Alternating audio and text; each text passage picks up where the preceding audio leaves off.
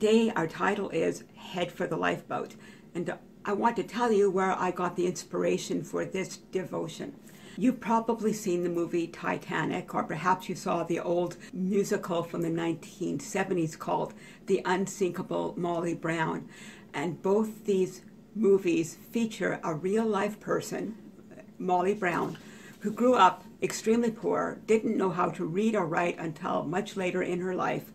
Her husband happened to strike it rich, and Molly convinced him that they needed to move to Denver, Colorado, the big city at the time, and she tried her best to make her way into the higher echelons of Denver society.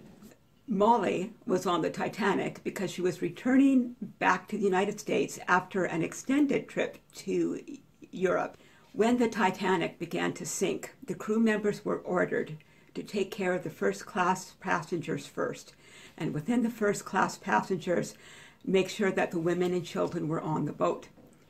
The story goes that Molly was safely in her lifeboat when she glanced around and saw that there were quite a few empty seats still on that lifeboat. Supposedly, she called up in protest and said, "You must fill this boat before you set sail." At the very least, Molly is documented as keeping up the morale on her lifeboat and comforting those who watch the ship go down. And as they watch that ship go down, they realize that they lost all their loved ones who didn't make it onto a lifeboat. Now that you know where I got my inspiration, I want to read today. If the world's ship is sunk and we as believers are in the lifeboat, are we helping to rescue those who are drowning around us?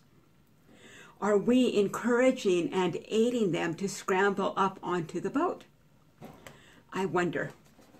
Many believers are attending a huge party, thanking their divine captain for saving them, but they're making so much noise that they can't hear the cries of those begging for a hand up into the lifeboat. Others are leaning over the edge of the boat, busily bashing anyone in reach with their blanket judgments, pet doctrines, end-time theology, and carefully memorized Bible tracts.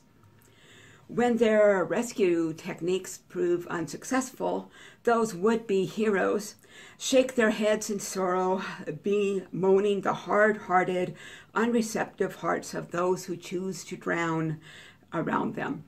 It seems that many Christians are quick to condemn the world and write off its inhabitants as lost causes.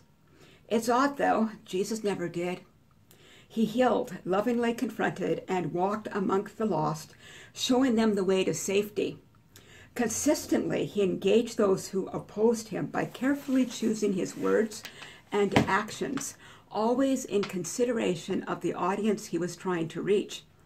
His intention was to breathe truth and life into the hearts of those he touched.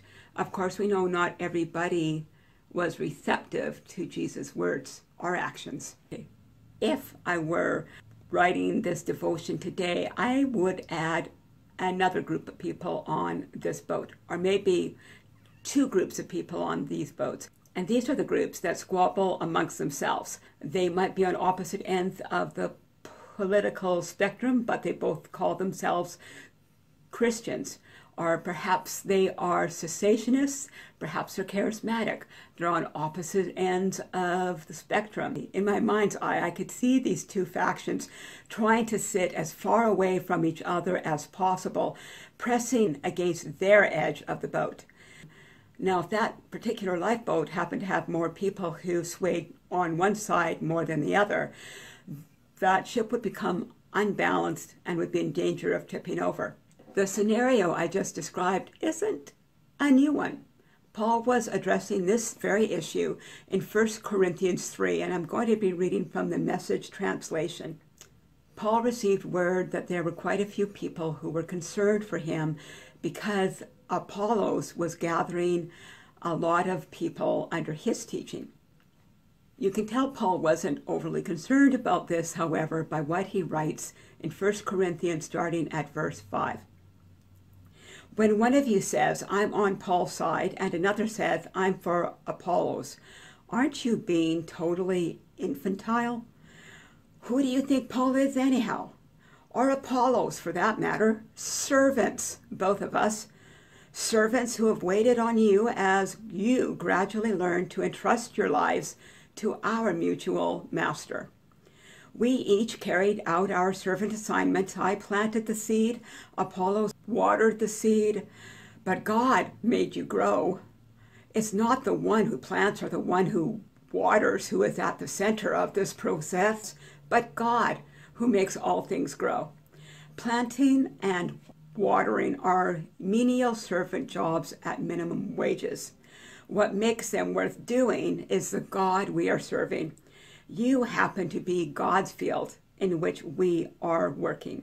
I don't think I need to add a practical application to this teaching beyond maybe you want to go back and read the chapter in the book if you have it, or you can just rewind this video, but just ask the Lord to search your heart and to show you any areas in your Christian culture lifestyle that are creating a stumbling block between you and those who God would want you to reach out and touch.